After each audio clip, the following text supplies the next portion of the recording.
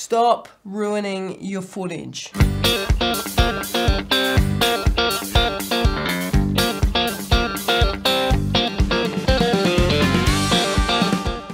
We spend thousands and thousands on our camera gear, from camera bodies, microphones, lights, lenses. So why would you skimp on what you put in front of your lens? I'm going to show you exactly what I mean. Have a look at these side-by-side comparisons and you're going to be absolutely shocked at the results.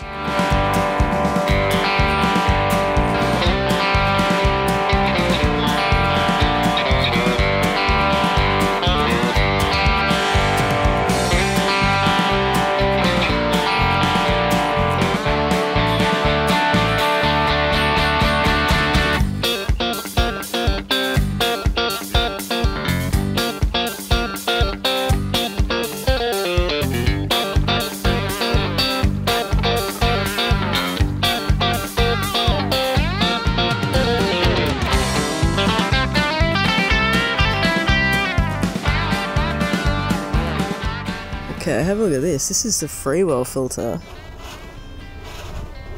And look what it's doing there. So this is at 16mm. What the hell? And if you obviously zoom past it, it's still in that corner.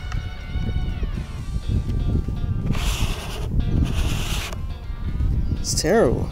So if you're not absolutely alarmed by now, then you should be, because a lot of you guys have extremely cheap and nasty filters in your camera kit and they should not be in there. So as you can see in the footage, the Nisi just kills it. It's pretty much just like if you don't have a filter on there at all, whereas the Freewell system, you can see a really warm color cast.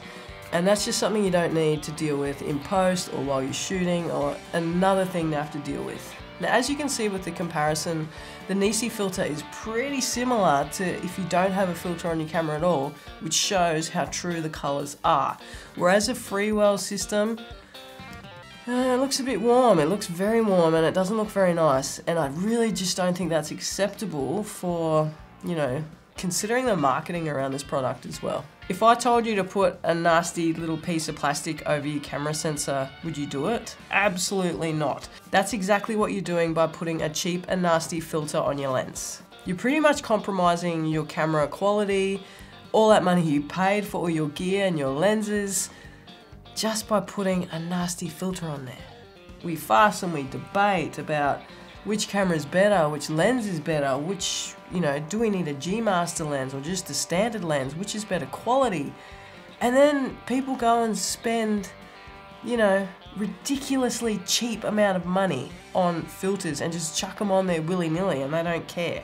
I don't get it. So the color cast on the Freewell filters are actually really quite disturbing, and it's disturbing because a lot of people own these filters and they don't really realize the color cast until you compare it to a quality filter like Nisi. Now I'm just going to put it out there, I couldn't care less whether you buy a Nisi filter or a Freewell filter. I'm doing these comparisons for you guys because I'm really sick of seeing people, you know, put blood, sweat and tears and money into their camera gear and then just go and throw on nasty filters on their lenses and get terrible results. Now some people will say, oh, just white balance to get rid of the colors or whatever. That's just a band-aid solution. That's not a proper solution to the problem. Just buy proper filters is a solution to the problem. But if you're taking your filters on and off, inside and outside, you're gonna have to re-white balance every time. It's not practical. Also, I'm very aware of hard stop ND filters are much more accurate with color than the variable ND type. But if you haven't experienced Nisi's variable ND, this is so true to color, it's ridiculous. Now some filter companies may seem more convenient with a magnetic style situation that they have going on there, and it sounds pretty cool. I must say, when I saw it I was like, wow, I've got to get into this. But once you start using them, they do get really quite cumbersome. Now Freewell in particular have this inner base that you have to put in, and then you load on filters on top of that. Now there's one problem with this already, and that's stacking filters, which isn't ideal. The more glass you're putting on top of your lens, is not ideal to me. I just really don't like stacking unnecessary glass in front of my lens. Once again, you're running into the problem of just putting glass on your lens for the sake of what? Also with the Freewell system, you have the base and then you have the ND, whether it's the 2 to 5 or whatever it is, and the 6 to 10. And those two pieces come apart. So my biggest problem with filters already is fluff and dust and shit that gets on there. So if you've pretty much got another 4 pieces of glass that have to be cleaned, as opposed to 2, which in my situation is just, my OCD is gonna freak out because I'm constantly cleaning filters, making sure there's no dust particles on there. If you have to be cleaning both sides, that ain't convenient. Also, looking at the Freewell system, for it to be convenient for me, I was hoping I'd be able to flick from, you know, variable ND to polarizer fairly quickly, and I thought, wow, this is going to be a really cool solution for me because that's what I kind of need to do very quickly. But it turns out what you actually need to do is take that VND base out, which is kind of fiddly because you've got to get your finger in there and flick it out, and you're always going to mark the glass, just to tell you right now. So once you've got that out, you've got to put that somewhere, and then you've got to put another piece of glass on anyway.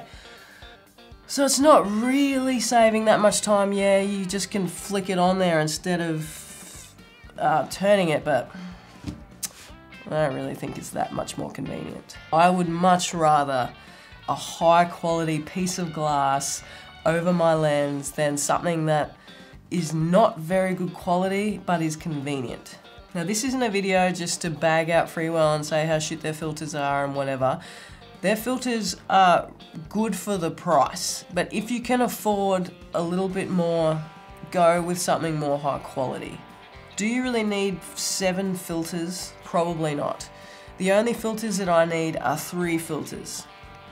One is a black pro mist filter, and that's kind of, not everybody needs a filter of the black pro mist.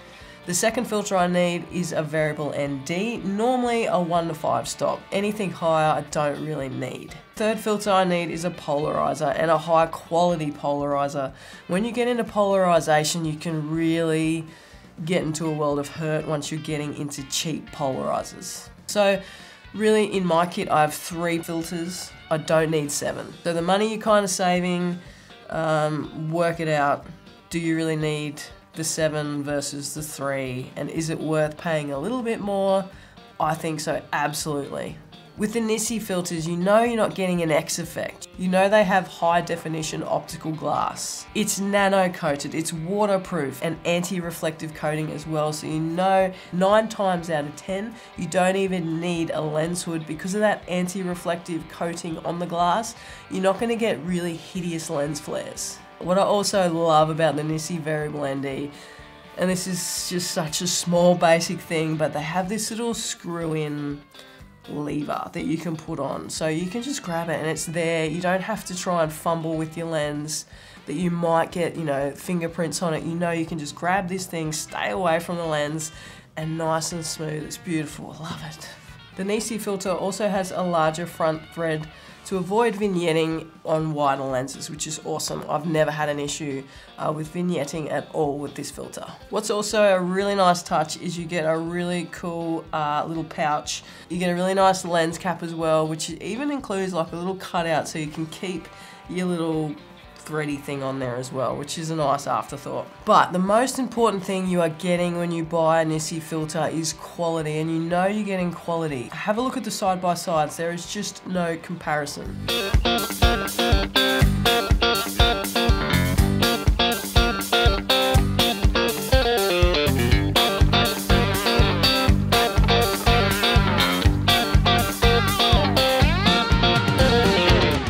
Now the biggest takeaway for this video is do not compromise quality for convenience. While it might be quicker and more convenient to use something like a magnetic style system, once you get all your footage back into the edit, you're gonna wish you used a quality filter.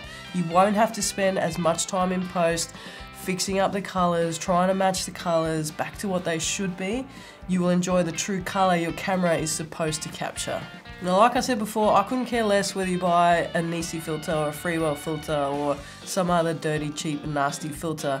I just want to try and help you guys capture the best vision you can with your gear and just try and highlight a couple of concerns, you know, that I've found, and to just bring this to your attention that you don't always have to just buy what's trending and what's cool and what it sounds like a really good idea, but go for quality over convenience every time. And that's it for the video, guys. I hope you did like the video. If you did, please like, subscribe, comment down below, and I'll see you in the next one.